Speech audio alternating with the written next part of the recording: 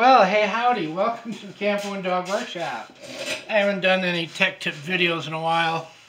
Been kind of busy, but I just want to share this. I don't get very many of these in the shop at all. This is a Model A. This one's a Sunshine. I also got a Coleman to do reading lamp. And this was very early, way before the CQs and stuff.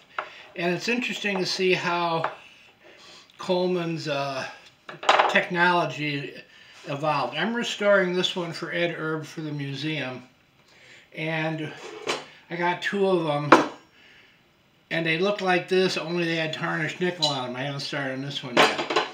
And they were missing the bell. Now, I've looked everywhere and I couldn't find anything that looked exactly like the bell, but I did find something from one of my electrical supply houses that could be modified. And what the bell does is it lifts up, and under here you got the valve and your filler port. So when you open it up, you just drop your bell, and it doesn't even look like a GPA. It looks like some sort of beautiful table lamp. Anyway, let me tell you what's going on here. It's interesting to see how Coleman Technology evolved over the years. Basically, most of you guys are familiar with the standard generator. It's a brass tube, has a little orifice nut, and a little cleaning rod, pricker rod, to clear this. And this is basically the design that they're using for all of their generators, some modifications, but this is the basic thing. But before they came up with this is what they used on the Model A reading lamp. When I first got it, I thought, where in the heck is a generator on this thing? The first time I saw a picture of one. When I got one in the hand, I was able to figure it out. I haven't tightened everything up on this. I kept it loose so I could show you what's going on. This up rod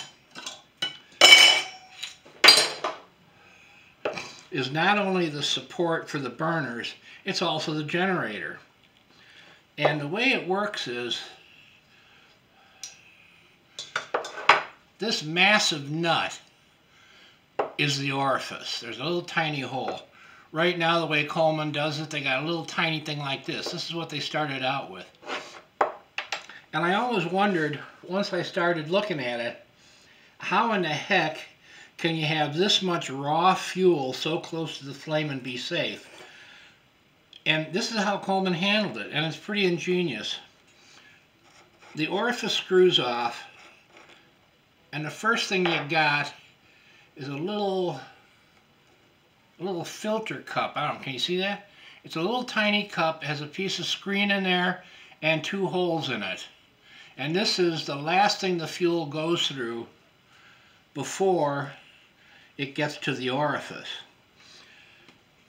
Now, when I was monkeying around trying to build a super generator, I didn't understand this technology, and I just use a raw tube like this. And I couldn't get my fuel to vaporize correctly. But this is how Coleman dealt with it. Hope I can take this apart and show you. Hang on, folks. Inside the big rod, look at this stinking thing. Coleman put a metal rod. This is a solid metal rod, but it's not a tight fit. So what happens is, this takes up the volume of the amount of fuel, raw fuel, that would be in here. It also acts as a heat sink. When it heats up, this stays hot, and it helps to vaporize the fuel. Now on top of this, they had another little metal rod in there, and surrounding the metal rod, I don't know if I'm going to be able to do this or not. Hang on. Surrounding the metal rod, they had an asbestos sleeve, very similar to what the early ones of these had. You can't get asbestos, at least I don't know where you can get asbestos anymore. So when I redo these, what I do is I use rock wool. You can buy it on eBay or at your hardware store. It's fiber made out of puffed rock, so it's heat proof. And they pack, I'm not going to be able to get this out. Yes, I can. And they pack that around, there you go, see, around this metal rod. So this acts as a filter too. So the concept behind this is you don't have like a ½ ounce of raw fuel in this tube. You only got a couple milliliters because this this rod, see how loose it is? It takes up most of the volume, so only a little bit of fuel can sneak around that. And then as it heats up, it stays good and hot. There's a lot of metal here to stay hot. And that helps vaporize your fuel.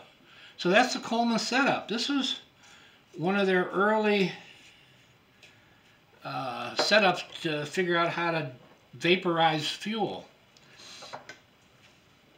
The burner assembly we're using today on most of them is pretty much the same, but the way the air is introduced back then was different. They wanted cool air coming in, so they put the snorkel tube, which brings cold air away from the glowing generator or mantles. So anyway, that's the scoop on these things. When I started on this guy, it had, I had a good dozen stress cracks, and for the most part with silver solder I was able to cosmetically close up most of the stress cracks, and then of course I CAS welded. So when I get this thing in final assembly, we're going to pressure test it, light it up, and send Brother Ed a picture of his Model A reading lamp in its full glory. Alright, well thanks for stopping by Camp Boondog Workshop. And, oh, wait, here's another quick tech tip. Don't go away.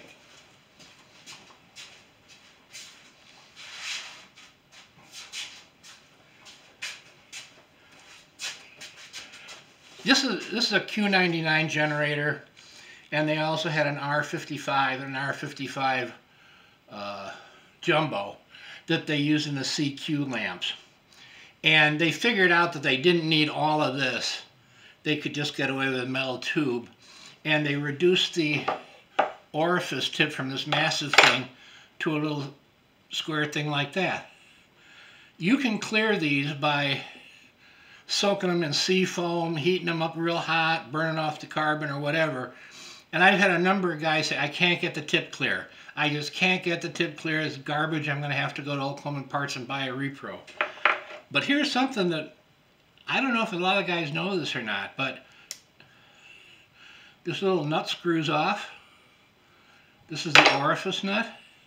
And if it's clogged past the point you can't clear it, the nut on the 220, 228, all that is the same thread size. So, you know, you pick these up for a couple bucks as opposed to 30 bucks on these.